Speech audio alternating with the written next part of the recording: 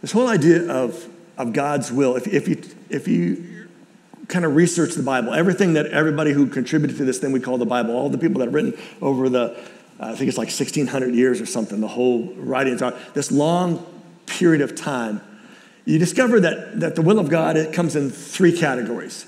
The first one is called the providential will of God. Now, you won't find that anywhere in your Bible. That's just something kind of made up. But it describes this idea that there's this providential will of God, that God at times just decides, I'm going to do this. Whether you like it or not, I'm going to do it. I'll find somebody to do it. If I can't find somebody, I'm just going to go ahead and do it. When he comes to free his people from all these hundreds of years of slavery in Egypt, and he sends a spokesman for him, a guy by the name of Moses, to go talk to Pharaoh. And the basic message is, you need to let God's people go. And God says, you're going to let them go. It's just going to be, you're going to decide when, but at some point you're going to let them go. And it keeps amping up, and God ultimately frees them, and there's these miraculous things that happen. And decided that God is going to do some things just because he's God. It's almost like, remember when you were a kid, and you'd be watching a TV program, your dad come in and turn the program, and you're like, hey, what's up with that? And your dad would say something like this, I'm the dad. My house, I get my TV, I get to watch what I want when I watch, right? That's kind of this. It isn't necessarily a fair thing. It's just, this is what God's going to do, and he's going to do it whether we like it or not, whether we want to say yes or no to it, it's just going to happen. That's the providential will of God, the things that are going to happen because God wants them to happen. Next one is the prescribed will of God. We talked about this a couple of weeks ago. This idea that God has revealed some things, defined some things of what he hopes we will follow, do in life.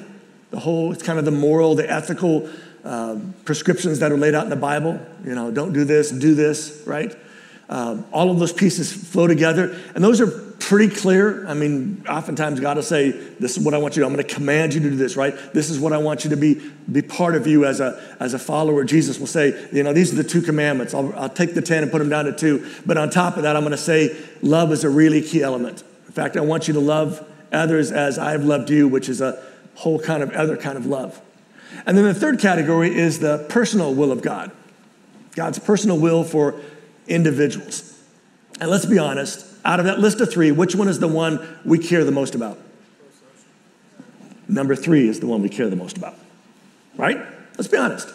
Because we want to, God's got us, he's going to do his thing, right? And I understand this stuff I'm supposed to do, but really, God, what is she the one? Not her. How about this one? How about this one? None of them? Is there anyone, right? What should I work? What should I do? And we think about all these decisions, and we wish that somebody would just, shine a light, show us clearly, this is the school I want you to go to. This is the degree I want you to get. This is the job I'm going to have for you, right? This is the person. This is the place. All of those things, that's the one we have the biggest question of. God, what is your plan? What is your will for my life? Now, here's the interesting thing about that question, because it's a real thing that a lot of us wonder about, ask about. The interesting thing is this. That's a question we ask. It's not one they ask. And today I'm talking about, if you read the people that wrote the Bible, the people that are around those times, you never get this sense of somebody coming to God and saying, God, what's your plan for my life, right? I've been told my whole life I'm special. My parents, raised me saying, you have a plan for my life, so what is it, right? Nowhere do you find that, which is a little frustrating because it's such a big question for us. Why isn't it a question for them? And the answer is nobody. I was hoping somebody would have an answer today. I have no idea. But for us, it's kind of a thing, right? But for them, it doesn't seem to be a thing because it never shows up in anybody who writes us stuff that says, hey, by the way, I was looking for God's will, and this is what God did. Oftentimes, God shows up and says, this is my will for you, and people try to figure out, okay, how do I fit in that? What is this really true? How does this all work? God, what is your plan? What is your will for my life? So today I thought we're just going to do kind of a flyby over a number of places in this thing we call the Bible, this book we call the Bible, both what we call the Old Testament and the New Testament part, just to see ways that people ask that question, or at least maybe try to answer it, not in the way we ask it as what's your will for us. Typically it's about God, what's your will, so that we can match up with it, as opposed to God, tell me what your will is for me. What's the special plans you have for me? Because sometimes God does have a special plan for people. And he makes that really clear. For example, Genesis chapter 12 talks about a guy named Abram, who will later be known as Abraham. And this is what we know about the story. God comes to this guy Abram at that time, and says to him, leave your country, leave your relatives, leave your father's family, the father's house, because typically they live in these kind of communes of their families, right? And go to the land I will show you. God shows up and says, here's what I want you to do. I want you to pack your bags and take off. And oh, by the way, I'm going to take you someplace. I'm not going to tell you exactly where. I'm going to show you as you're on the way there. Which seems like a big ask, doesn't it? I mean, this is his country. This is where he's from, right? He's got his family here, all of his relatives. This is where his life's at. At this point, he's married. This is where he's at. And God says, this is my plan for your life. This is one of those providential things. This is going to happen. I'd like to have you on board, but if you want to be on board, this is what's going to take place. But there's a second part that God gives him a little glimpse of what his plan for Abram is. He goes on and says, I will make you a great nation. It sounds like a pretty good thing, right? And I will bless you and I will make you famous, your name great, so that you will be a blessing to others. So you're not just famous for being famous, but you're famous for a reason, because how you're going to live your life, what your offspring are going to do for people. All the people on earth will be blessed through you, which sounds like a great promise. One challenge to this promise is Abraham's been married for quite a while at this point, doesn't have any kids. But the person writing the story down tells us, so Abram left Haran as the Lord had told him. And oh, by the way, Abram was 75 years old. Which for some of us, 75 years is like old, right? Because for some of us, 35 is old, right? But, 75 is up there. Let's at least agree on that, right? 75 years, imagine yourself at 75 years old. You're bumping around your house. You walk down the hallways and you're kind of bouncing between them to kind of keep directed. Play a little golf every day, right? See the grandkids, maybe at this point, grandkids you could be, right? And all of a sudden God comes along and says, hey, I got a plan for you. Pack up your stuff and head on out. Get in the car and head, I'll tell you where to head. Just get in there and, I'll guide you.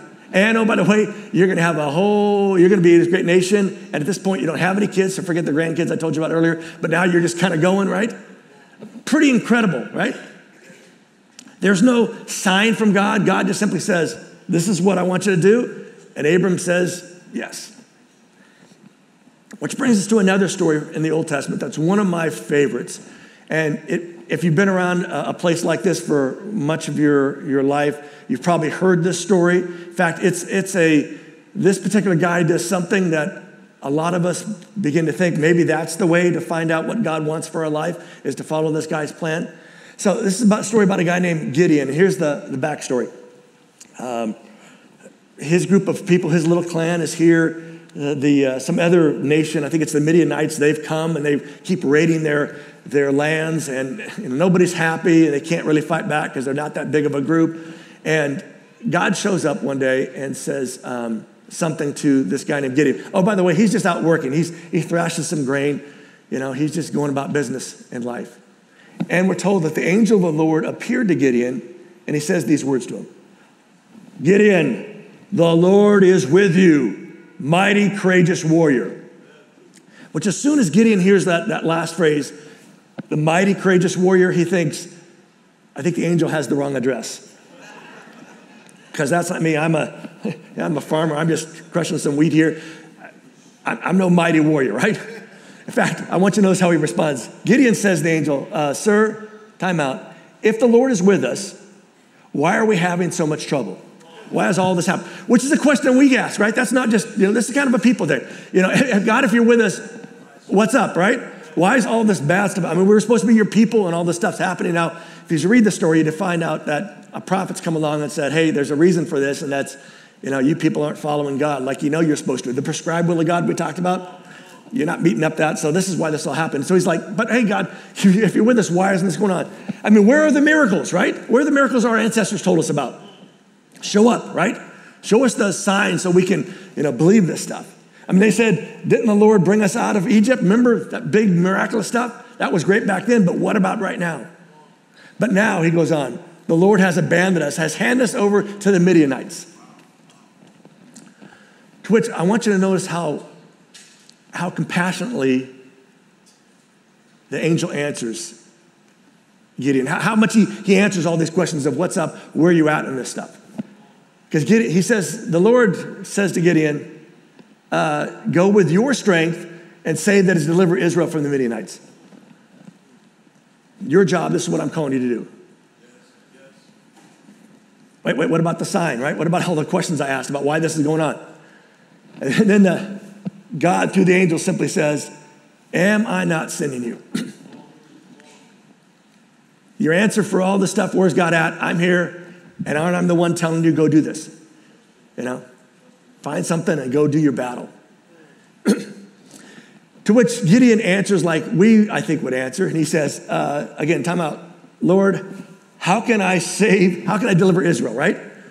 I mean, how is this possible? By the way, my family group, my clan is the weakest in Manasseh. And I am the least important member of my family. Again, you picked the wrong boy, right? A whole lot of other guys, much better equipped, better. My family isn't strong, and I'm like the weakest of my family. We're just, we're a bunch of wimps. And I'm the wimpiest of the wimps. I think you got this wrong. To which the Lord answers him and simply says, I will be with you. Which again is comforting on one side, but it's sort of forgetting. It's like, I'm kind of messed. So what happens in the story now? Gideon says, hold on, can you give me just a moment? Can you stay here? Let me run and get some stuff. I want to do an offering. And back then, an offering was some unleavened bread and some meat. And so he runs back to his house. He comes out, brings lunch out there. He puts it down on this rock. The angel burns lunch, just fries it up, which is convincing of Gideon that, okay, this is serious stuff. This is an angel from the Lord. Okay, I need to get about business. So the story goes on that Gideon kind of takes the call, and he recognizes that one of the reasons that things aren't going so well is that his people have gotten off course. They're worshiping other gods. So he goes down and tears down a bunch of idols that are around the town. He tears them down. Everybody gets mad at him. And then the next thing that happens is the Midianites gather, like it's raid time again, and Gideon's worried about that. And so the angel shows up again, and Gideon says to him, actually says to God, it's described here, you said you would help me save Israel. This is what you told me. I'm just repeating what you said. This is your plan for my life. You're going to help me save Israel. I have no idea how this is going to work, but here, let's do this thing, God. Look, I will put some wool, a wool fleece on the threshing floor. This coat of a sheep, right? And if there's dew only on the wool, on the fleece, but all the ground is dry, then I will know that you will use me to save Israel as you said. So here's what I'm doing. Put this thing down, If that's wet tomorrow morning, but the ground's dry, that's the miracle I'm looking for. And it happens just like he asked for it. To which, if you've been thinking about that, you recognize that was not the best sign to ask for, right? Because if you go home tonight and you put a lamb skin out in your back porch, and you want to see if it's wet tomorrow morning and the ground around it's dry, if you go out at the right time, it will be wet and the ground will be dry. Nothing miraculous about that. Is just physics, right? Wool absorbs stuff, right? So Gideon comes back and says, wait, hold it. God, don't be angry with me if I ask just one more thing, right? Please let me make one more test. Let me kind of screwed this thing up, God. Let me change the whole plan, right? Let's do it the other way. Let's let only the wool be dry while the ground around it gets wet with dew. That would be a much more miraculous thing because it wouldn't make sense for the wool to be dry. And so the story tells us that night God did the very thing. Just the wool, the fleece was dry, but the ground around it was wet with dew. And that's one of those interesting stories because it's sort of like, oh, hey, maybe that's the way we figure out what God wants us to do is this whole fleece thing. Any of you ever do a fleece thing? Thank you. All right, I'll figure this out, right? Which is this idea of, how do we make decisions? How do we know what God wants to do? Is there a test? Is there a miracle? Is there a sign? Show us something, God, right? So we're going to go to New Testament now. The situation is, this is just after Jesus has gone back to heaven. This book of Acts is a description of the start of the church as we know it. In chapter 1, it talks about that Jesus goes back and they're told to go and wait for the next instructions back in Jerusalem. So there's like 120 people that are gathered there. They're praying, they're waiting for God to show up.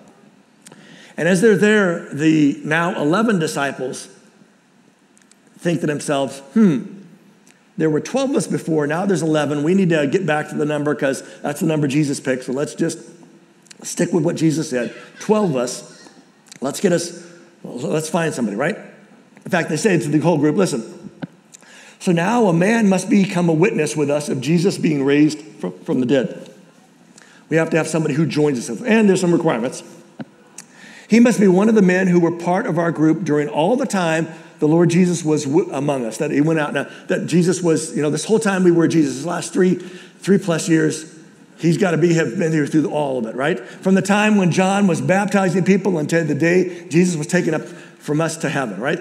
We got to have somebody who's experienced the whole thing. So as I look around this group of 120 people, apparently they could only come up with 2 people because they put 2 names before the group. One is a guy by the name of Joseph Barsabbas, who's also called Justus. If you read much of your Bible, you know that people had like multiple names back then. And the other one was Matthias. 2 guys that apparently had been there, maybe the only 2 guys that had been there for the whole thing. And these are the 2 they put up. So how did they figure out which one's which? Which one does God choose? Luke, as he writes this, says that the apostles prayed to God, Lord, you know the thoughts, the hearts of everyone. Kind of starting off by God, you know everything, right? You know all about us. So show us which one of these 2 you have chosen to take this position and be an apostle in place of Judas, right? God, which one do you pick? So they pray about it, and then they do something beyond praying about it. They do a thing that we see sometimes happening in the Old Testament. They cast lots. And then they cast lots and choose between them, and the lot showed that Matthias was the one, which had to kind of suck for the other guy, right? Because he's like, I've been here the whole time, and and we're really going to decide over a game. How about 2 out of 3, right? I mean, it's got to be, he gets cut out, right? By somebody throwing, it could be like sheep's knuckles. Lots wasn't just pulling, sticks. It was casting something and reading how it came out. And that's what it's like. So Matthias becomes an apostle with the other 11. So maybe that's the way we ought to decide things. Throw in lots. Maybe get a coin, right? That's kind of our motto. Rock, paper, scissors, whatever thing. Maybe that's the way that God speaks to us. Which brings us to a little bit later in the story of the start of the church. A couple years later, in the church at Antioch, there were prophets and teachers. So there were some important people that were at this church of Antioch, and it gives us a list of the names. There's Barnabas, there's Simeon, also called Niger, which means black, so we got a guy that's probably of African descent. Lucius from Cyrene, that's a northern African. Manian, who grew up with Herod the ruler, and Saul. So we got these 1, 2, 3, 4, 5 guys. And they're at this church and they're deciding, okay, what's the next step? We've started to get some churches, but now we need to go out and try to spread this message all over the place. And so the description that happens here is they were all serving, they were all worshiping the Lord and fasting. So maybe there's a key there, serving or worshiping and fasting. Maybe that's the answer. Because during this time, the Holy Spirit said, and we don't know how the Holy Spirit said, if it was outside loud voice or just sort of, they all came to the same conclusion, said, set apart for me Barnabas and Saul to do the work which I have chosen them. So this time, no fleece, no lots, just simply the Holy Spirit speaking to them. And again, whether this is an audible voice they hear or whether it's just the impression, the conclusion they come to, they're told to pick Barnabas and Saul. So we're told after they fasted and prayed, so there's that idea of fasting again, and praying, they lay their hands on Barnabas and Saul and they sent them out. And then the book of Acts is the description as they go out. And you would think, maybe that's the key here. Maybe this is the way we need to pray and to fast, or to worship and fast, or to serve and fast, whichever one of those three options we get from this particular occasion. Maybe that's the way we can figure out what God wants us to do, to figure out God's will for our lives. Because we think if we figure out God's wills, everything's going to go great.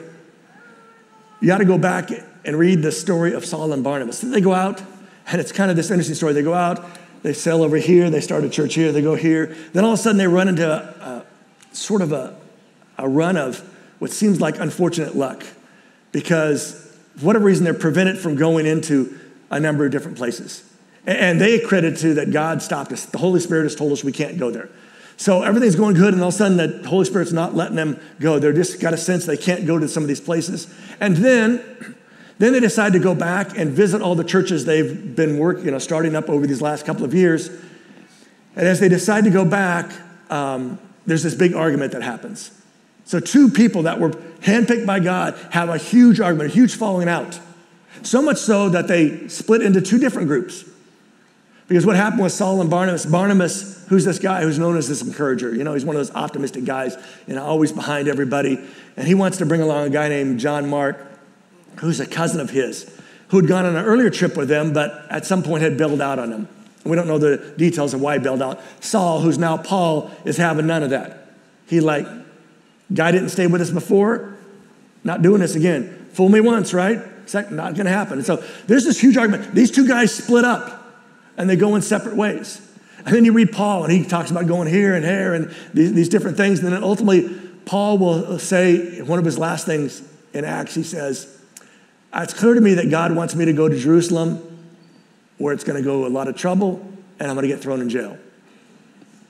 Again, seems kind of weird that fits as part of this whole thing of what God wants for him to do. But it clearly, sometimes God's plan for us isn't all peaches and cream, isn't all wonderful, right? Isn't the BMW and the 5-bedroom house with the pool and the great job. It's not always those kinds of things. Now, the reason I wanted us to look at these multiple, we could spend the rest of the day looking. There's a bunch of them, right? These different ways that God has spoken, that God has expressed his will, right? We didn't look at the bush that burns that doesn't burn up. We didn't look at the donkey that speaks to somebody, right? And so many different other ones. But here's the caution I want for all of us to be aware of. There's a temptation for us to take the unique and make it the norm. Because we're so desperate for God to turn it around, like to give us some direction. We go looking for what is it, how has he already done it? He's done it this way, he's done it. So maybe he'll do those things again. And the problem with making the unique the norm is that we end up disappointed in God because he doesn't do what he didn't promise to do. What if one of the reasons we don't really clearly understand God's will is we're asking it in a way that not how we normally respond? So I'm going to give you right now my list. There's no biblical passages to this. This is just over my years, the things I've picked up on, at least for myself, and when I've talked to others about things, I encourage them to, if you're trying to figure out God's will, God's plan for your life, what should you do? So let me just go through them. I'm just going to share them with you free of charge today. Here we go. Stay open and willing. I think one of the best things we can do is just be open to God, right? That if, kind of open to any idea that might pop up, even if it's something that we're not so sure about, let's be open. I think being open and willing, being willing to follow God wherever he leads is the key to this. A willing spot will put us in a great spot. Another way to put this is looking for a yes and being okay with a no. Because if you've ever got some opportunities and think, hey, is this something from God? And it looks like it, and you get all worked up, and it's a no. It's like, right?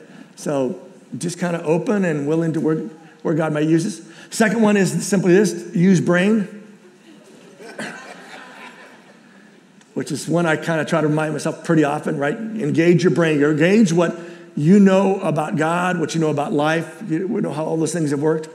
To evaluate the opportunities, the situation, the upsides, the downsides. Get you a piece of paper. What are the upsides of doing this? What are the downsides? Talk to the people you need to talk to that are going to be impacted by this. Figure those things out. I think God has given us a brain for an important reason, so that we'll use it, right? Next one, connect the dots. And what I mean by this is simply, where does God seem to be leading? Sometimes something happens for us and this next opportunity fits what's happened, right? And now we're better equipped for it, and we see some stuff happening, and it seems like this is kind of where the picture's getting a little clearer. So maybe it's a moment to kind of connect those dots that God's already been doing in our life. One of the ones I rely on pretty regularly is this one. Sometimes, they do this in game shows, right? Give you the option, phone a friend, right? Phone somebody that you think might have the answer. That's oftentimes a really good idea. And when I say friends, I don't mean the knuckleheads we normally hang around with.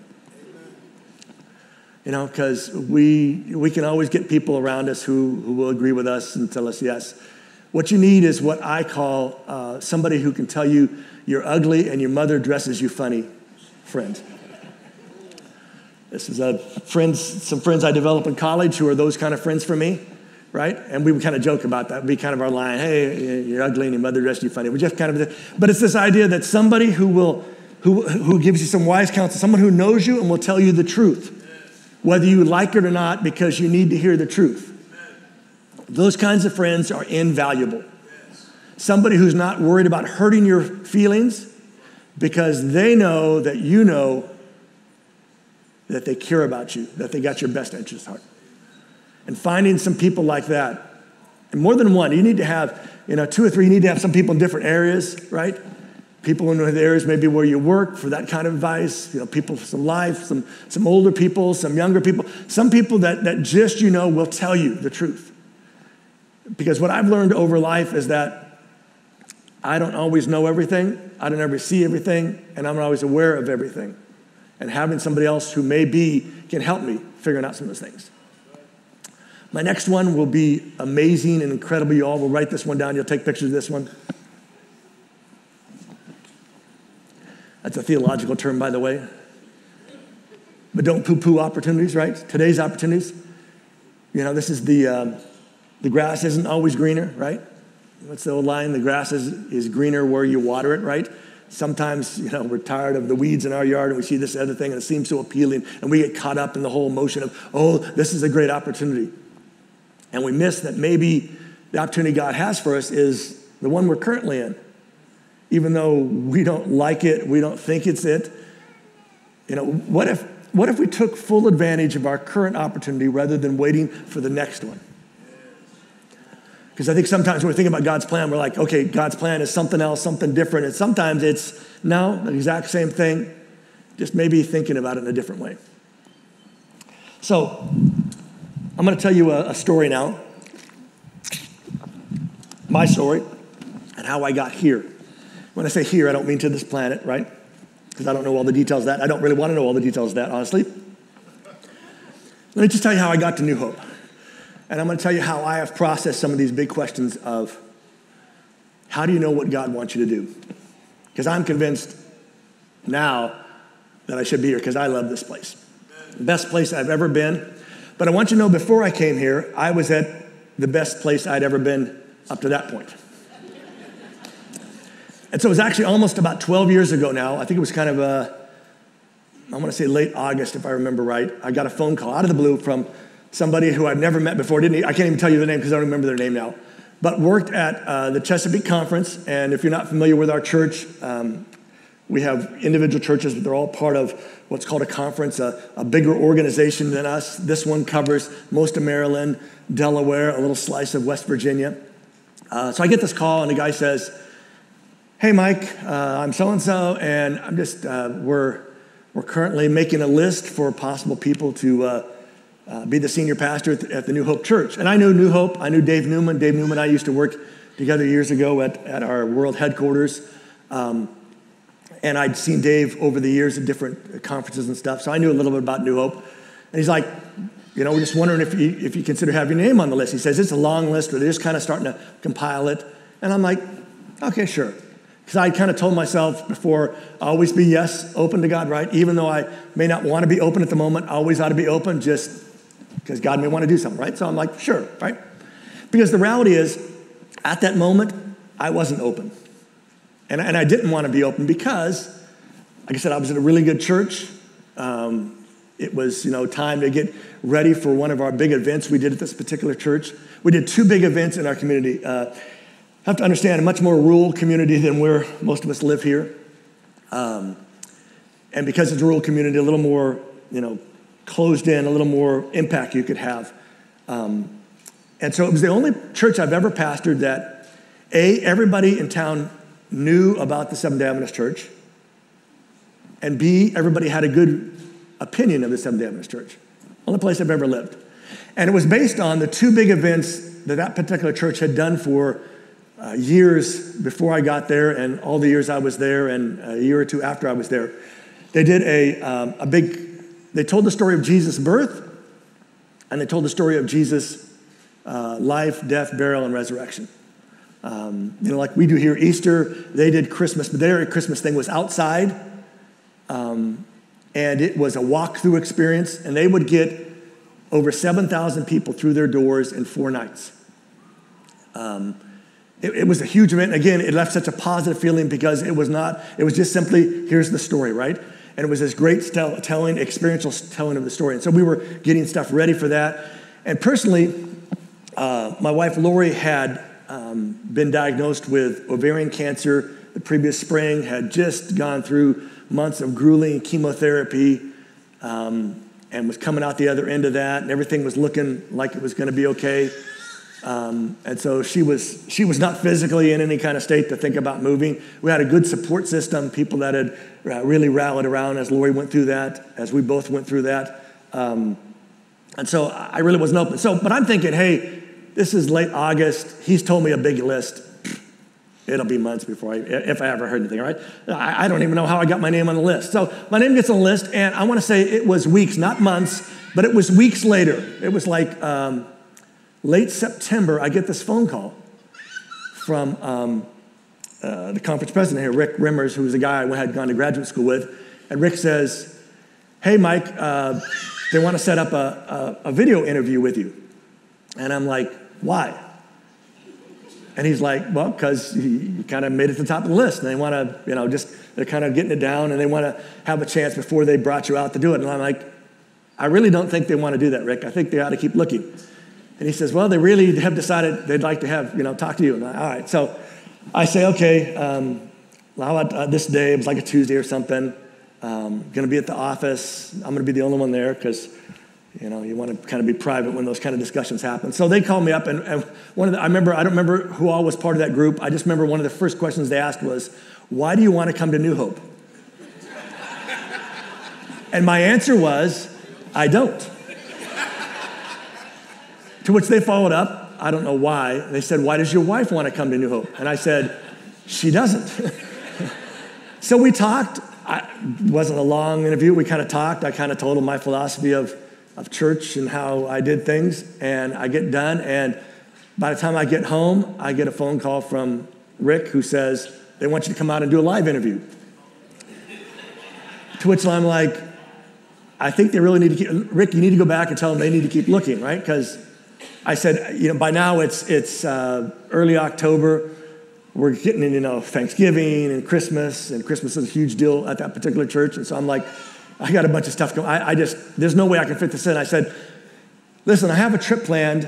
I'm coming out to New York City with one of my sons. We're going to go hang out there for a week. I said, listen, I can add a day or two on the end of my vacation, come down and interview with them if that's what they want. But really, I think you ought to keep looking. So he said, okay, let's do that. So I hang out with my son in New York City, have a great time. I drive down here. I interview upstairs. And they ask me a lot of the same questions, why do you want to come? And I'm like, I don't. And we go through the whole process again. One of the great things about when you're not looking for a job, you can be honest about stuff, right? I was honest. I tend to be honest anyways. If you ask me my opinion, I'm going to tell you it, right? If you ask me an idea on something, I'm going to tell you it. So I kind of give it all. I get done, and Rick says, calls me, I think he was heading back to the hotel, and he says, well, they want to invite you to come. And I said, no, Rick. No, they don't. No, you really need to, and I told the group, I said, you really need to keep looking. I'm just not there. So I said, listen, give me a couple of weeks. So I figured, okay, I got to give God some room here, right? My answer is no because of all the other circumstances. So I get home, Lori and I talk, and at the same time this is all happening, at my previous church, one of our pastoral staff had taken a job in another spot. So we had an opening coming up. And I had already been talking to some people, been researching some folks. I talked to our office and said, hey, all good for this? Oh, yeah, all good for this, all good for this. Oh, by the way, you need to come into this meeting. Just standard practice. We just sit down and talk, but won't have any impact on any of this stuff. So I say, okay, I get the date for that. I tell Rick it'll be after that meeting. So Lori and I talk, and we decide we're going to go the Gideon method, because you got to have some kind of method, right? So we say, this is our fleece. This is our thing. I've been told in writing and in person by our conference administration, nothing to worry about filling this position at your church. So, and I got an interview lined up just when I get done with the interview, with the discussion at the conference office, to interview somebody for that spot, because I'm expecting it all to work out.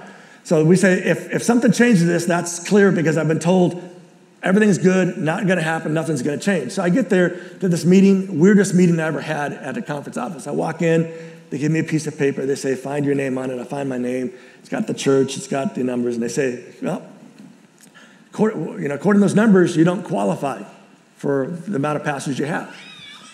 And I'm like, you emailed me, you've talked to me in person, what's up, right?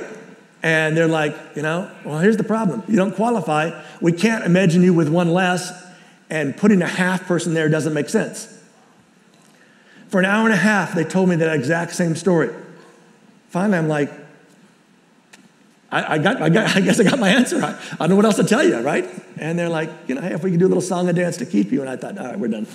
So I walked out, get out the call. I call Lori, and they say, you're not going to believe what happened. I kind of tell her what happened. As soon as I get done talking to her, I call the guy I was going to talk to as an interview, and I said, there's no reason to have an interview because I don't have a position. So that was how I got here. And the thing I want you to know about that is someone's story isn't everyone's story. So don't think the whole fleece thing is the way to go, because that may or may not. I think my personal take is all of us have to figure out how God communicates to us. Because I've talked to enough people, I've read enough stories in the Bible that things are unique for individuals, different ways. I hear sometimes people say, God spoke to me. God has never spoken to me. But I hear people, God spoke to me and told me this. And they're convinced, and I'm like, all right, maybe, maybe that's how maybe God speaks audibly to you or through really strong impressions. Doesn't tend to be how it works for me. But we all need to figure out how God may be communicating so that we don't miss those calls, right? So let me all summarize this whole idea of looking for God's plan for our life. What if what God is looking for is our willingness to follow? Because I'm convinced that's the key.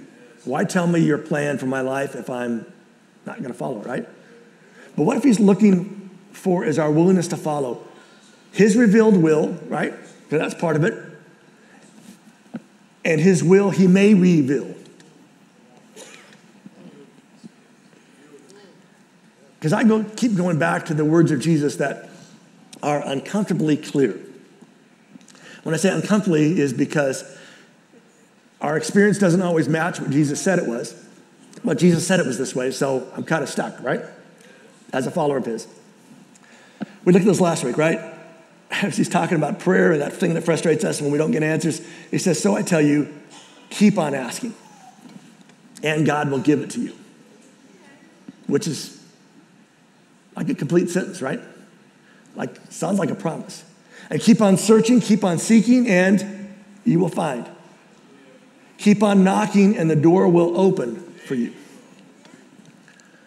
And so for those of us that consider ourselves followers of Jesus, what we're left with is that Jesus says, keep at it, and God will.